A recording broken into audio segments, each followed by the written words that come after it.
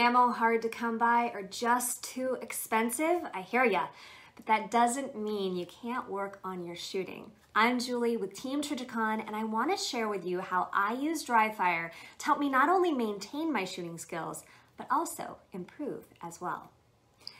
Dry fire means going through the motion of shooting without any ammunition around you. When I dry fire at home, I make sure I don't have any ammo in the room with me at all.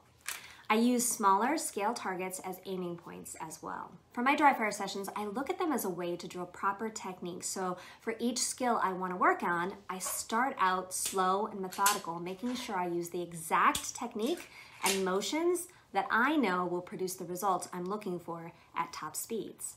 Some of the things I work on in dry fire include drawing my pistol from the holster from various start positions, picking up my pistol from a flat surface and presenting to the target, strong hand only draws, draws with a support hand transfer, target to target transitions, reloading magazines quickly and efficiently, shooting on the move, and more. Dry fire, when you're doing it right, is just as challenging as shooting. I'm gripping just as hard as I would if I was training in a live fire session. When I feel good about the technique, I can work on my speed. And an added benefit to all this dry fire, no matter how experienced you are, is the increase in confidence with your gun handling skills.